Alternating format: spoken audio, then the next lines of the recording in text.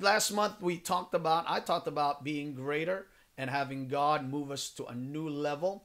Amen. This month, I'm actually going to talk about having the next level, next direction, and what God has for us and for you this coming, I'm just getting my Bible here, this coming month and this coming year, maybe. Maybe God is shifting certain things in our lives. Maybe God is doing some things, and what used to be is no longer. And the thing that we once expected to return will no longer return. The things that we held on to, that has been part of our tradition, part of who we are, part of our makeup, part of our weekly schedule, may change, just because the pandemic, this crisis, has brought on a different type of newness, a different type of feel. Crises often bring us to a new normal, and maybe the normal that we have now is different. And we're talking about last month, about being greater, having God use us for greater things, doing greater works for Him. What we may not understand is that may mean a totally different look for us.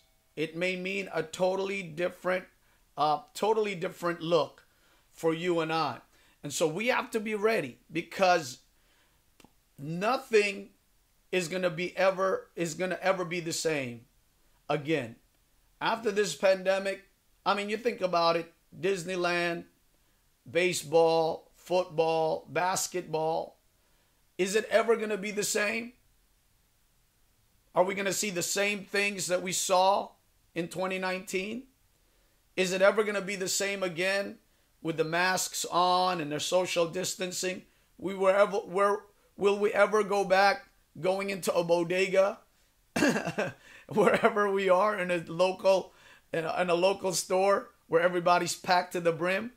Is there ever going to be a time when there's going to be no line outside of Costco, right?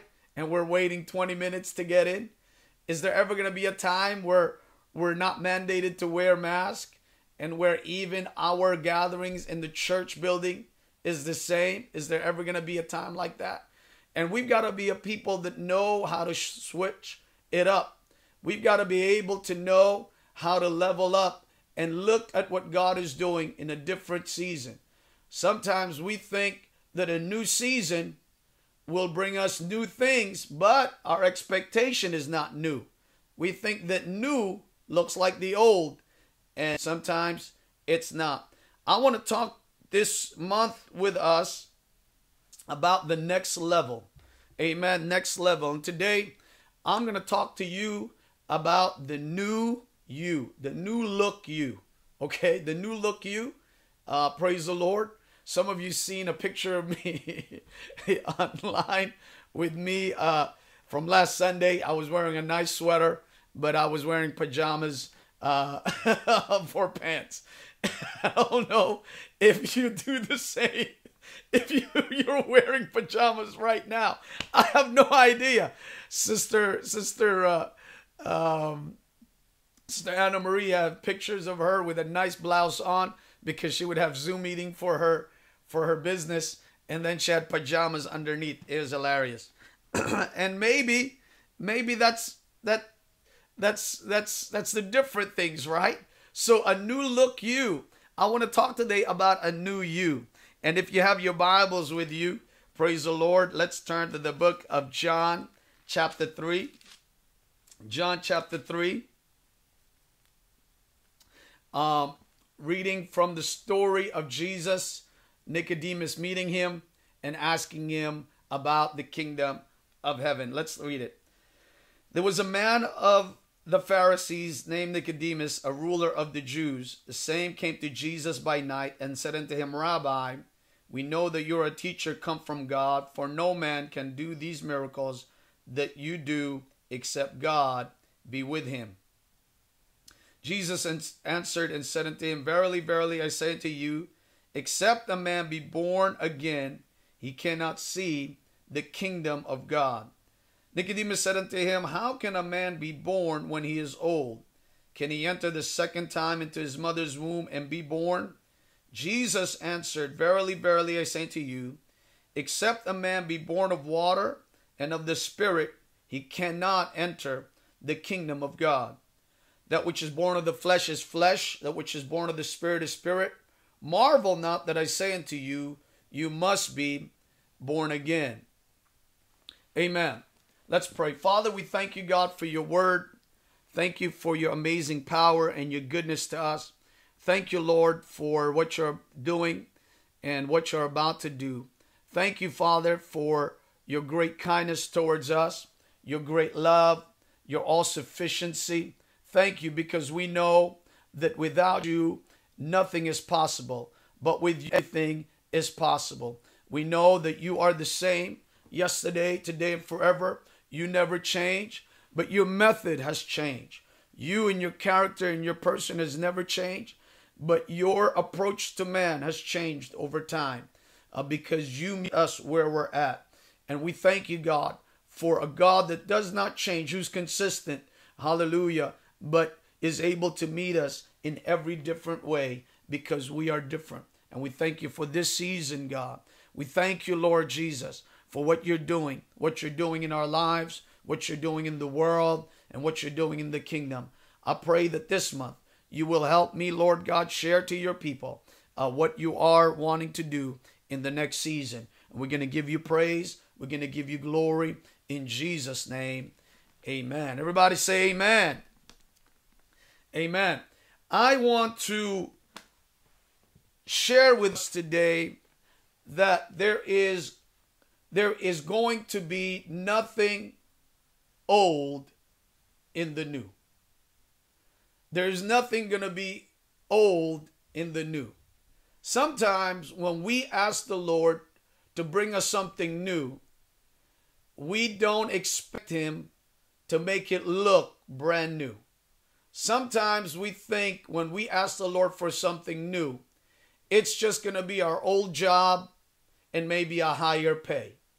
Maybe it's just going to be our old car, but with a different route to the job.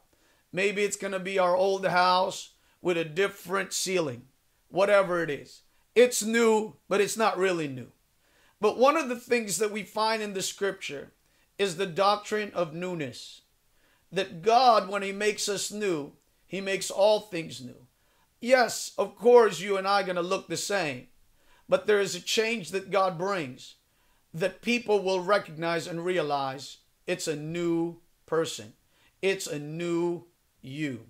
Nicodemus came to Jesus at night to ask Jesus, what must he do to see and inherit the kingdom of God?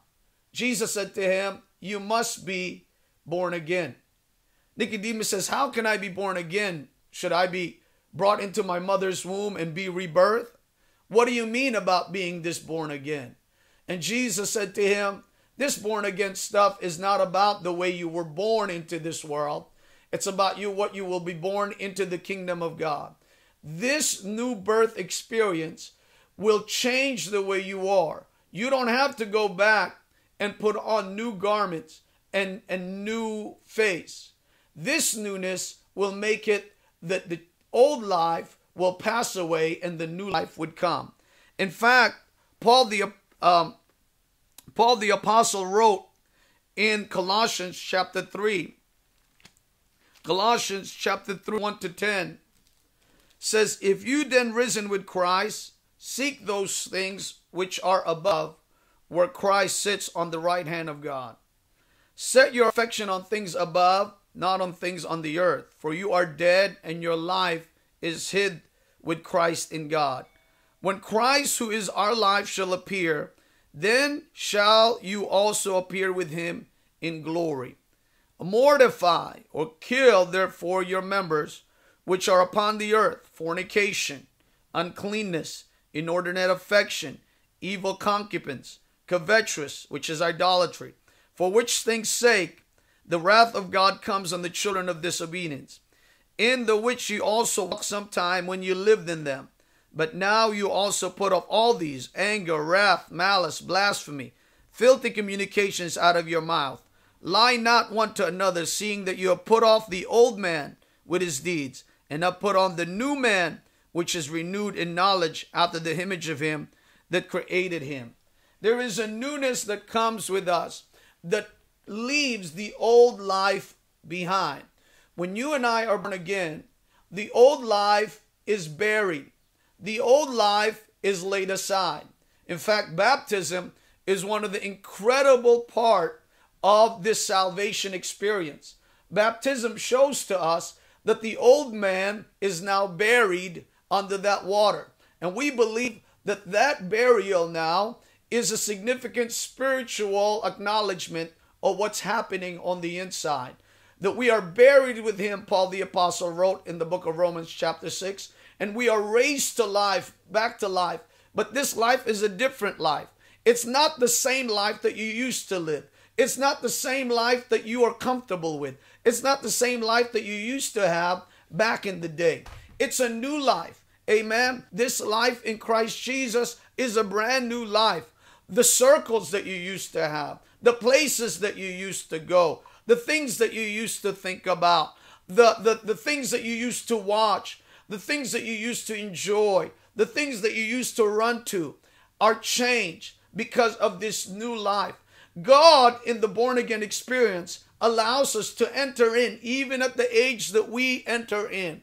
And our lives begin to change. Our thoughts begin to change. Our heart begin to change. Our mouth begins to change. Our actions begin to change. Our behaviors begin to change. All of these things shifts for us, and nothing is ever new. Amen. Hallelujah. The Bible tells us in the Word of God that the old things are passed away.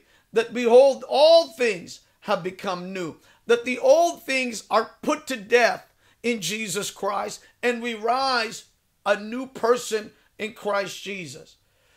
But oftentimes, like I said, when we think of new, we think of old stuff in new times. The old things are just going to look the same, only it's going to be new, right? Like let's say in the church building, we were before this pandemic, before this shuttered in and the sheltered in call came in, we were shifting the way we seat in the building. We were going to have chairs aligned differently. And though that may look new, it's just a rehashing, a removing. There's nothing really new about it. It's still the church. It's still me preaching. It's still Godfrey leading. It's still the old chairs. It's still everybody is the same. So it looked different, but it's not really new. And sometimes when we think God in this new season that's coming, in this post-pandemic era, we're thinking, oh, God is doing something new. But in our minds, we're hoping it's not too new. We're hoping it doesn't look too new. I hope it's still the old, but only new. But in God, new doesn't mean recycle. In God, new doesn't mean refurbished. In God, new doesn't mean rebooted. In God, new looks new, right? In God, when Godfrey was talking about that time that he was in the hospital, God changed him and shifted him. And he went, yes, it's the same old Godfrey, but the mindset was different. The thought process was different. The focus was different. The approach was different. He no longer saw his life the way he used to see his life, because that cancer and him talking to God and making that concession with God and that the conversation with God shifted it for him. He can no longer live his life the way he used to live his life, because God was doing something new in his life. Somebody shout new. Somebody shout new. All right. Amen. Hallelujah. It is new that God wants to do. In this new time, you and I've got to expect something totally brand new with God. Something totally brand new in the horizon. It may never look the same again. We may never even come back to the building. You don't know. And you cannot be shaken, and you cannot be shuddered, and you cannot be broken because of the new thing that God is doing. Only God knows exactly what the new is going to look like. But we as a people of God have got to get our minds ready and prepared for the new thing that God is doing. The Bible tells us, hallelujah, that Jesus was the new Adam. All right. He was the second Adam, right? 1 Corinthians chapter 15, verse 35 to 49. We read about Jesus being the new Adam. We read about a new life. We read about a new way. We read about a new approach. Praise the Lord. And nothing looked the same. Jesus, he was called the second Adam because he was also, hallelujah, did not have mother and father because he was God in the flesh, right? But in Jesus Christ, there was the perfection of God in him.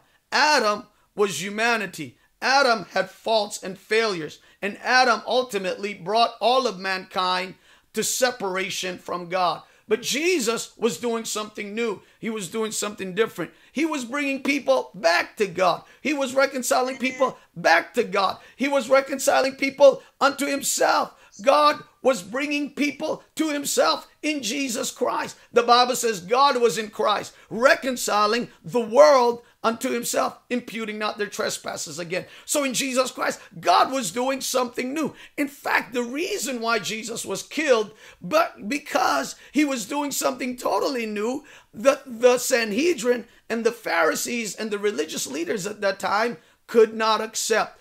God was doing something totally new in the life of the Jewish people and ultimately in the world through Jesus Christ. But it was too much for them to receive and to accept, because we're just like that, right? Something new happens and we're thinking, oh God, I can't shake that. Oh no, I don't know if I can handle that. Oh no, I don't know. I like new, but I can't do that, you know? Hallelujah. Imagine if Brother Ben said to Sister Wilma, I got a new vehicle for us. You know what, Wilma, and probably if he told me that, you know what we would think? Oh, he's got a new car. It's probably, instead of a Mercedes-Benz, maybe it's now a Jaguar, right? instead of a truck, maybe he's talking about a convertible. You know, we're in our season where we can relax and roam around now. Maybe, you know. But if Ben comes in with a motorcycle, that's totally brand new, right? That's not a car. That's a totally different way of moving around. And I don't know if Wilma might be able to accept a new Jaguar. Maybe she'd even love it. Maybe Wilma would love a new convertible. Maybe she'd like, I like it, babe. I like you traded our old car for this new car, right? We call that. But I don't know if Wilma is going to be like, I'm glad you traded that old car for that motorcycle. I don't know. That's a little different for me. I don't know if I'm going to ride that motorcycle. I see Ben in Zoom. Don't get any ideas. I don't want your wife killing me. All right. All right. But in the loft over there. Okay. So in the things of God, I gotta calm myself down. I'm laughing too much. But in the things of God, sometimes that's our expectation, right? God brings something new. How many of us prayed, God brings something new? How many of us prayed, bring something new? Right? Amen. Right? We prayed, bring something new. Amen. God, I want something new. I don't want any more of the old stuff. I don't want any more of the old stuff. But in reality, we want a new car. We don't want a new vehicle. We don't want a new way of moving around. But sometimes God uses these moments of crisis to shift totally the way we do the stuff we used to do. Somebody say amen. Hallelujah. In Jeremy's career, all right? Right, Sister Jeremy? You are a realtor, you are an agent that show people the homes, and you show apartment buildings, you show all these people these incredible stuff. And if somebody told you before this pandemic, oh, we're going to do something new, you're going to think, okay, maybe it's the way we're we're handling our clientele. Maybe it's the way we're using the telephone. And if somebody tells you, nope, you're not going to go inside the apartment, you are not even going to meet your clients face to face. You are going to go online and you're going to show the house with nobody there, and your partners or wherever it is. You might be saying, whoa. I like new, but I'm not sure if I'm down with this, because it's totally brand new. Could you imagine the telehealth situation right now? It's all brand new. Sometimes, like I said, we pray for new things, but we want really old stuff wrapped up in shinier stuff. Amen. We want the old life shifted and covered up with a new look. Not so in the things of God. When you become a believer in Jesus, when you're born again, you're not putting on you're not just putting on a new shirt. You're not just looking good on Sunday. It's not just you're just putting on a new suit and looking like you're saved. No, sir. There's a total change that happens in your life. There's a totally different person that comes out. Your family sees you're new. You will be talking differently. You will stop cursing. You will stop watching stuff you used to watch. You will stop going to places you used to go to. You will enjoy different things, and you will love God's word, and you will love God's people. And that's something totally brand new to the people around you. They might even say, what happened to you? What's going on with you? What has gotten a hold of you? And obviously you will say, well, I've met Jesus. I found him, and he has changed my life completely. That's the born again experience. I believe in this season, God's going to bring something totally brand new. And God has already begun to bring something totally brand new that you and I may not be comfortable with, but it's going to be what God is going to do. And then you and I have got to learn how to appreciate the new thing that God is doing. Like I said, we want something repackaged. We really don't want something brand new. I mean, look at the children of Israel. They wanted out of Egypt. When God took them out of Egypt, you know what they said? Bring us back to Egypt. We didn't want that kind of new. Are you kidding me? Yeah, this is too new.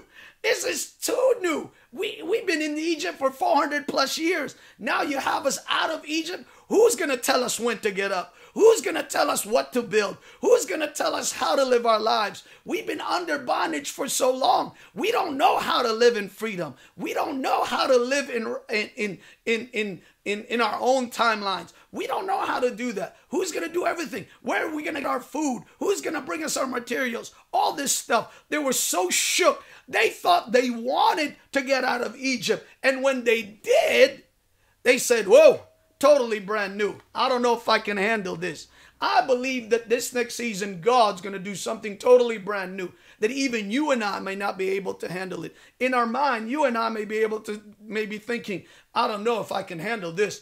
I don't know if I'm going to be able to move like this. I don't know if this is going to be for me. I don't know. We're going to sound like the children of Israel talking to each other and be like, I don't know if this is even God. Is this even God? Is this God at all? I don't know. I don't like it. It doesn't feel right. It doesn't feel good. Just because you have been so caught up in the old normal that when God does something new, you can't handle it. Hallelujah. So I believe that God has me preaching us today to let you know something new is coming. And it may not be what you think it may be. It may not look like what you think it looked like. It may be something totally different. And maybe God's going to do something greater in the next season. Maybe God's going to shift your mind. Maybe God's going to shift your thinking. Maybe God's going to shift your living. Maybe God's going to shift your giving. Maybe God's going to shift the way you do stuff among other people, among your friends and your family and your coworkers and even your church folks. Maybe it's going to be different. Somebody say amen. Yesterday we visited the Veradas. Amen. And he had to be up on his veranda and we were in his backyard, in their backyard. And when he finally came down, he's in his kitchen and we're in the backyard, and there was his screen dividing both of us, right? Hallelujah. And we wanted to say hello. We wanted to shake hands. We wanted to hug. And it was just weird. It was just weird. I'm looking at you guys right now and I'm thinking, man, we had some issues this morning, technical issues. Some of you realize that and see that. We had some technical issues and I'm thinking, okay, maybe I should go to the Galaria's household, and we set it up and we think that way. And I'm just thinking what they're thinking. You're a visiting nurse, Pastor John. We love you. You're our cousin. But you need to be stepping. You need to be. You sure you got to put a mask on? You gotta put some PPE, personal protection on, because we love you. But I don't know who you've been around. It's totally different. It's totally brand new. I'm sure if it was the old way, Godfrey and Jeremy, and they would have opened the doors. Jem would probably have cooked something up for me real quick. Godfrey would have been in the back grilling his stuff. He getting ready. He's probably itching for a chance to cook something for somebody, right? Hallelujah. And he's probably looking and he's like, oh man, I got a chance. But PJ's coming. I'm going to hook him up. But we can't do that anymore. The old is gone, y'all.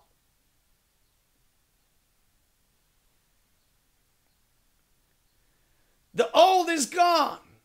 And we've got to be ready to shift with what God is doing in this new season. Because it's a new level. It's a new time. Last month and the month before, we talked about conquering fear. No more fear. Last month, we talked about getting greater, becoming greater. Why? And I didn't think about this season. But why did we shift from fear? No fear. This is God at work.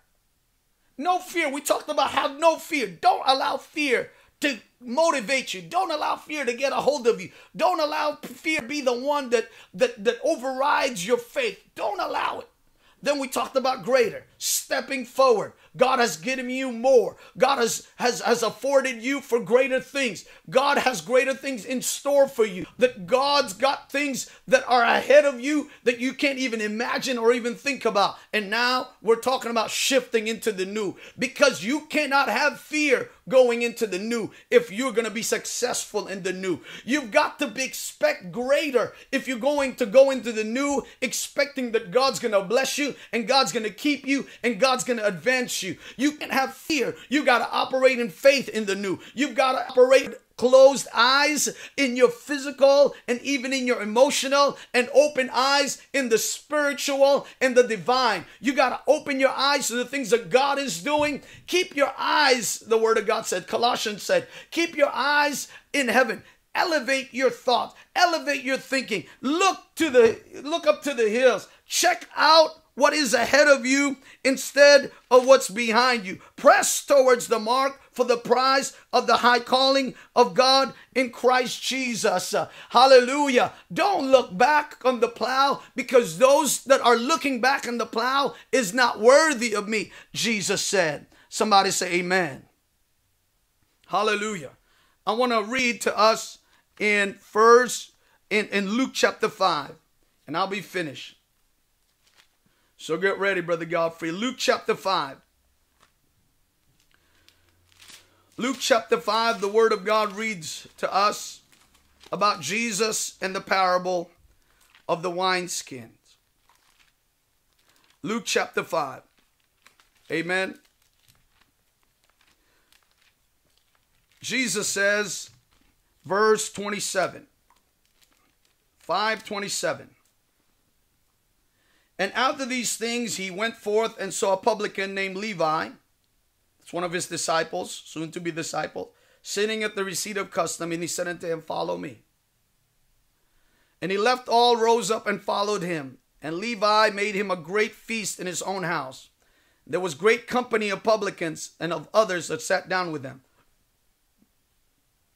But their scribes and their Pharisees murmured against his disciples, saying, why do you eat and drink with publicans and sinners? And Jesus answering said unto them, they that are whole need not a physician, but they that are sick.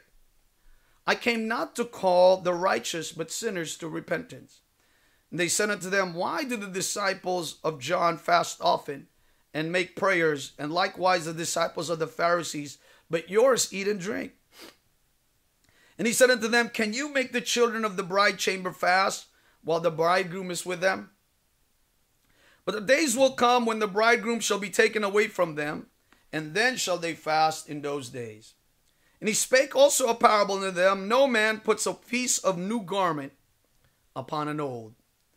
If otherwise, then both the new makes a rent, and the piece that was taken out of the new agrees not with the old. And no man puts new wine into old bottles, else the new wine will burst the bottles and be spilled, and the bottles shall perish. But new wine must be put into new bottles, and both are preserved. No man also having drunk old wine straightway desires new, for he said the old is better. Jesus said to them, you cannot put new wine into old skins. You cannot put new wine into old bottles, because the old bottle will not be able to hold on to the fermentation and the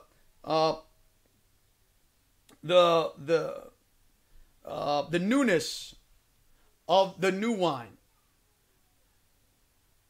It has too much gas. It's too potent. That the old skin will not be able to hold it. So Jesus said, you got to put the new wine into new bottles. You've got to take what is new, and you cannot shove it into old ways. You cannot. That's what Jesus said. And today I want to talk to you today in finishing, in closing, that God is going to do something new with you. And God's going to do something new with me. And God's is doing something new with the church. And you and I cannot shove it back into the way we used to. You cannot shove. This is a great opportunity to restart. Great opportunity to think over things. Great opportunity to look at your finances and reimagine your finances again. Great opportunity to reimagine your career and think about it again. Great opportunity to reimagine the way you move around in the world. This is a great time.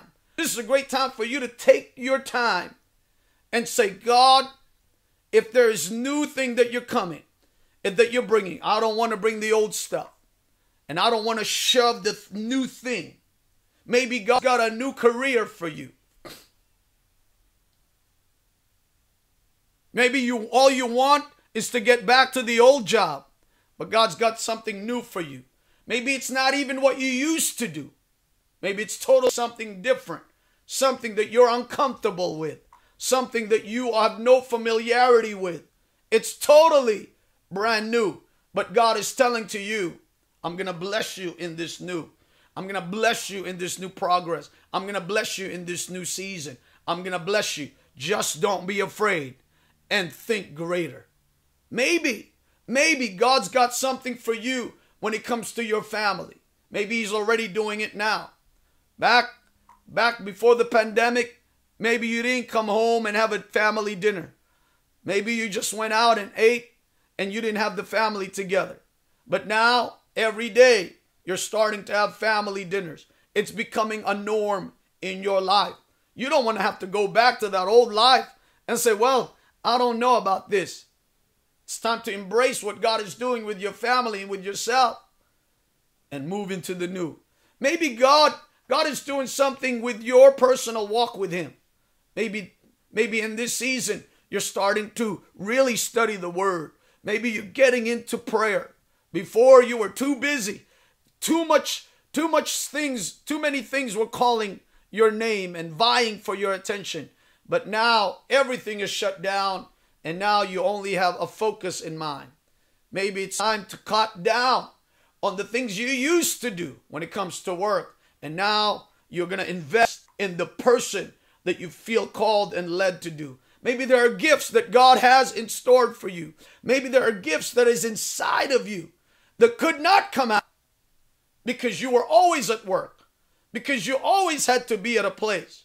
But now, because the work is closed, now you're getting back into the thing that God has for you. It's totally different.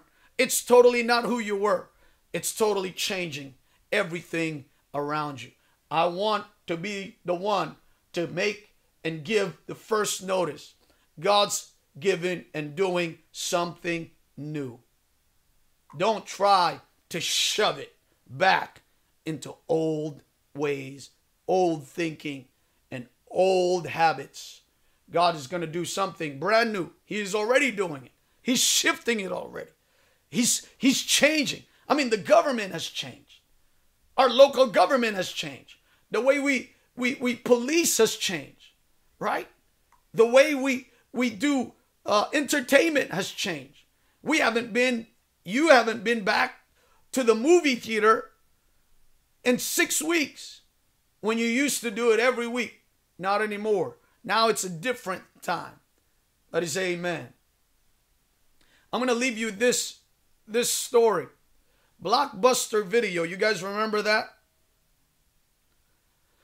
Blockbuster Video had several hundred stores back when I was growing up in the 90s. One of the top rated companies when it comes to renting out movies. There was a company, Redbox, that started offering videos as a kiosk, different places. And they looked at it and said, that's a small company.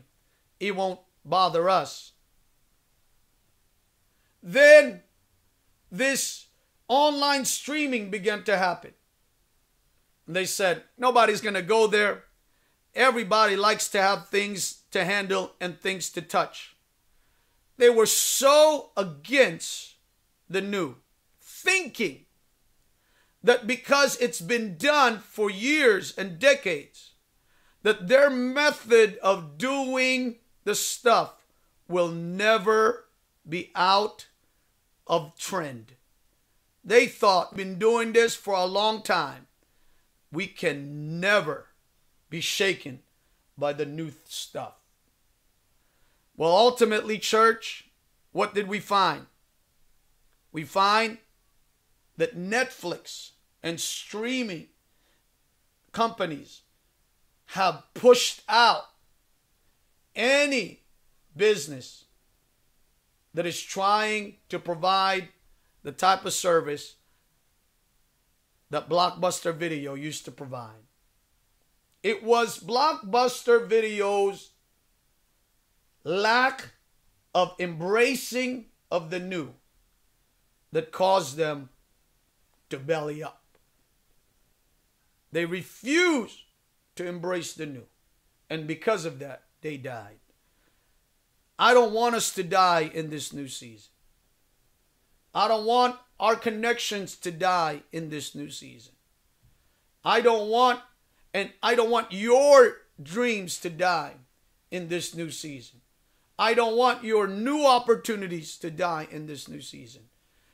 God does not want you to die in the new season. In fact, I believe God wants you to thrive in the new season. God wants you to go to the next level in this new season. Father, we thank you, for you are a wonder-working God. We thank you, God, for your word. Thank you, Lord, for your great kindness. We thank you, God, because I know you're doing things that we did not expect. But Father, you're doing things that we need.